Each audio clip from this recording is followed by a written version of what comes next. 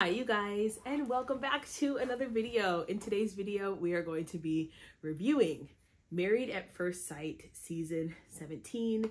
So I watched that episode, the last episode, this past Wednesday. It aired on January 31st, and this show just keeps getting wilder and wilder. So the first thing I want to talk about is Chloe and Michael. So they open up the show and Chloe and Michael, well, they do Austin and Becca, but no one cares about them. Chloe and Michael talking, and Chloe reveals that she has panic attacks. And she's like, I didn't have my humidifier, I didn't have my sound machine, I didn't have, all these things, which is ironic because I use a sound machine and I have a fan going when I'm sleeping. And I mean, I understand having a morning routine. And one of the things that I talk about on my channel outside of Married at First Sight is the fact that when you get married later in life, you have so many set routines and so many, just like routines and the way that you do things that doesn't really align with having another person in your life because you've been alone for so long. And I could instantly relate to Chloe on that level where I'm like, Yep, you're going through what every woman who is not married for a long time, who's been single on her own, independent, just living her life, successful, and then all of a sudden there's a permanent partner there. She's going through what a lot of women go through. So I didn't want to give her a hard time, but what I did wonder is, does Chloe have it in her to truly adapt? She's putting on a good face where she's like, I'm self-aware and, I'm flexible, but part of me doesn't think so. And this is going to come out so wrong. But whenever someone is like that anxious and that prone to panic attacks, because I've been there. If you've watched my channel for a long time, I suffered with debilitating hospitalization panic attacks. You're not really in a space to change. Sorry, just gonna say it. So I really wonder if Chloe is able to actually accept this situation and be like, okay, I'm getting married. I'm married. This man is here. He's different from me. My life is different, but this is what I wanted because this is what it takes. What I'm realizing with all of the couples is that there's this thing where they want to be married, but not really. Like they want to be married, but they don't want all the change that comes with being married. And I hate to break it to you, but when you get married, there's a lot of change. And you have to be the kind of person that's okay with that. You have to want to be in a successful, healthy relationship more than you want things to stay the same. So Chloe reveals that to Michael. And of course, Michael being his emotionally developed and emotionally intelligent self, is really compassionate. He's understanding, and he's like, it's okay. You don't have to change. Like, I want you to take care of you first. And she's just overwhelmed with, I think, guilt. I think it's guilt, but she's overwhelmed with emotion because no one has ever told her how to take care of herself. And I think this is the case for a lot of women, you guys. A lot of women are raised to be uber self-sacrificing and thinking that that's the thing that's going to make someone love them and make them worthy of being loved. And I say that because I've been there, right? So I'm only speaking from experience, and this is not to, super project, but whatever. This is real life. So with Chloe, she is a type A personality, and a lot of type A personalities, they're very good at their jobs. They're very high strung, organized, tactful, respectful, on point, don't make mistakes. And that perfectionism is actually a way to be loved. And so it's all about like pushing that stuff out and saying, okay, I'm going to output, I'm going to give, and this is what's going to make me lovable, versus being like, let me take care of myself first and then give from my overflow. And that's what makes my overflow is good enough to be loved. And when Michael was like, I want you to take care of yourself, I had a newfound respect for him, because that's a man who at least knows the right thing to say. Whether or not he believes that, he knows the right thing to say. And a lot of women don't realize that that's okay. And I just felt a lot of compassion for Chloe in that moment, because I I think for me, I have been there where I'm like, wait a minute, you're telling me that I need to take care of myself first and then I can take care of you? Whoa, right? That's a big shift. So, yeah, so that was the first scene. And then, so we move on and we get this really quick clip of Austin and Becca, nothing exciting. That relationship is so dull and boring to me, to be honest. I think they're like in Colorado with their family and they're just, you know, oh, we're here, or not Colorado, whatever, with their family. It doesn't matter. I don't care about that couple. That couple is doomed. And then Chloe makes a comment about Michael being so prepared with his 6 bags, which I thought was hilarious. Michael's excessive. Okay, can we all just say it? Michael is excessive. He's an eccentric, excessive character. And whenever someone is that eccentric, you guys, I wonder what they're hiding. And this does get revealed later in the episode, but I'll talk about it now. Michael's relationship with his family doesn't seem to be the best. He didn't tell his mother that he was getting married a second time. And I think that's weird, which also explains why there were none of his family was there. The cast members were all his family. So that was a bigger red flag for me. It was like, okay, your family, you didn't want to tell your mom, like, be a big boy, you know, be a big boy and tell your mom that you're getting married again, that you're trying it again. And maybe he was embarrassed. I get it or whatever, but it's like, you're an adult. And so I don't know. I think whenever someone has excessive things, there's a bit of shame there, or there's some kind of hiding there. And I'm not saying that it's a bad thing, but with Michael, I can't help but get the inkling that like something's off and that he's compensating for something. So I get a little nervous for Chloe in that regard.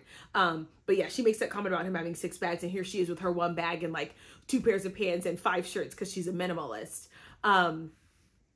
Which I'm not so sure if that couple is going to work out now. I don't know. There's a lot of differences between Chloe and Michael that I'm seeing. The minimalist thing is interesting because typically in relationships, the studies have shown that if the woman is more of a spender and the man is a saver, then, or like a, you know, strict minimalist, then the relationship tends to work out, but vice versa, it gets a little bit tricky. And I think that has to do with the fact that someone who's a minimalist tends to be more, like masculine in a way, you know, where they're a little bit more strict with their money and strict with saving, whereas like the abundance piece of like, oh, I'm just, whatever I have, I'm freely giving, is more of a feminine piece. So, it'll be interesting to see if she really cares about that. I would find that if I were Chloe, I would find his opulence annoying. You know, it wouldn't bother me from a financial standpoint, but it would just be annoying and clutter, right? If she's someone who, again, she has anxiety. So not having things in your space is actually a great relief for anxiety. Being a minimalist helps with anxiety. So it would be really interesting to see, you know, how Michael lives. And Michael has, you know, stuff. He's got things. So unless all of his things have a space, a place, and it's not cluttered, I could see how Chloe would get a little bit overwhelmed by that. Oh, Emily and Brennan. Okay, so Emily and Brennan have this talking stick, and they just have these super shallow conversations.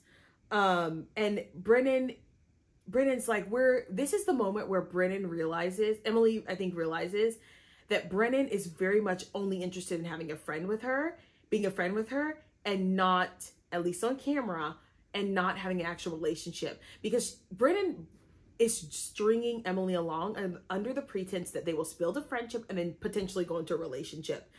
And, you know, Brennan shuts Emily up. Did you guys remember this part where Brennan was like, Emily goes, you act like a friend on camera, but then, and then he stops her and he's like, do you really want to say that? Do you really want to, you know, share that? And I think what Emily was going to say is, you're willing to sleep with me off camera, but you don't want to do that while these cameras are here. That's what I think is happening. Poor Emily is in a classic, you know, she's a classic call girl, you know, booty call situation. She is Brennan's booty call right now. Guaranteed 100%, allegedly, in my opinion. He is, because the way he shut her up so quickly when she was like, you treat me like a friend, sometimes you treat me like a friend and sometimes you don't. It wasn't that he's mean to her. It's that he's sleeping with her or being sexual with her or doing things that are giving her mixed signals, which is why she's on camera talking about, we had chemistry. I know we had chemistry and it's going to be there.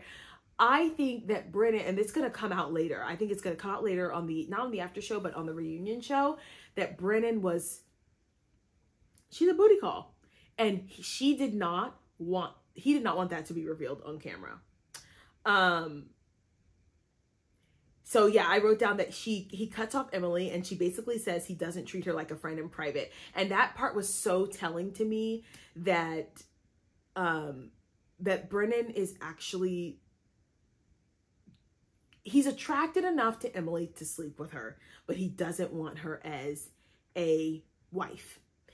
And it's sad because unfortunately, this is why I'm a firm believer that women don't tell men their business. I'm a firm believer, stop telling men your business. Not because I'm like, oh, you should be secretive, but Brennan is treating her exactly how other men treated her, which is, you're a booty call. You have one night stand, you date, but you are not wife material. And I wonder if she had just gone into this marriage as like, okay, I haven't had many boyfriends, but didn't reveal that she was like sleeping around with these guys, I think he would have treated her differently. But it seems to me that he's lost respect for her as a woman. She's fine to be, you know, his late night call, but she's not a woman that he respects. And I think that's ultimately it. And so he's doing what every college guy does. And yes, he's acting like a college guy, which is, I'll call you at night, have you come over, but in front of everybody else, we're not it, because I know that everyone else has slept with you too. You know, and it's actually like, it's really sad to me, the situation with them, because I just think that I wish Emily, and I wish all the girls in the show, like Lauren got in trouble because she was running her mouth, talking about what she did. Ryan, you know, we didn't like him anyway, so it was actually a blessing in disguise. But these girls are telling their business and sharing their past encounters, and men, they will use them against you. And the flip side of that is, stop having these random encounters with men so you don't have to tell these things. So it's just a lesson, and it's not slut shaming Emily or anything like that. It's just, there's a fine line, because we live in a world where like sex before marriage is okay, right? We live in a world where that's deemed okay. It would be silly for me to be like, don't sleep with, because these girls are not going to do that. But in my world, yeah, don't sleep with these people. Do not sleep with these men. And then you have to go tell them who you've slept with. And then you get a situation like this. So I think that that's genuinely what happened with Becca and Brennan and Emily. And I think it was very much revealed in that very conversation where he cuts her off and says, hey, no. Okay, other thing that happens is Chloe makes Michael dinner, really sweet moment. That's where they have their little chat about, you know, she needs to take care of herself, and she expresses some apprehension towards moving in. And Michael, of course, is supportive and all that thing. During that meal, we also see Michael hold his fork like a caveman. It was the oddest situation for someone who was so refined. I was really shocked by that. My husband was like, whoa, he was like, what is that? So I was like, okay, this is bad. But all in all, this episode was, you know, I would say it was another dud. I liked being able to see Emily and Brennan have their talk it out. But I think the biggest thing we got from that episode is that Brennan is, Emily is Brennan's booty call. That's what it is. And Chloe and Michael, only time will tell. They do seem like they have some differences in their lifestyles, and I think only time will tell how much they're willing to bend for each other, because it is going to take a lot of bending. If they were both minimalist, then I would say this was work. If they were both more opulent, I would say this is definitely going to work. But it seems like they have a fundamentally different view on life, an outlook on life, and they're both trying to appease and be, you know, amicable in front of the cameras, and it's I think they could work if they really wanted to, but I don't think they have the tools, and I don't think the relationship experts have the tools to really make this work. So I'm a little bit concerned for Chloe and Michael. Now, next episode, we're going to hear more about Brennan, Austin and his sex issues with Becca. Again, you guys, my thoughts on that is, my thoughts on that is that, you know, Austin doesn't like Becca. He's not attracted to her. He treats her very bro-like. He treats her like it's very friendly. It's like sister almost. It's like, it's that kind of love where it's sisterly or cousin maybe. I don't know. Or best friend. It's not, I'm attracted to you, I'm wildly, madly in love with you. It's very specific. He does love Becca, but not in a way that would make her a wife. And I think that's why he hasn't slept with her. People are speculating that he's a virgin. And like, I don't think it's any of that. I think he simply knows that this is not something that he wants long term. And so he's not going to put him in a situation where he's going to make Becca attached to him. That's a wise decision. But him, like the rest of the guys on the show, don't want to share their true feelings. So here we are. All right, you guys, tell me what you think. Do you think Chloe and Michael are actually compatible? Do you think Emily is Brennan's booty call? Do you think Austin is attracted to Becca? Let me know in the comment section below, and I'll see you guys in the next one.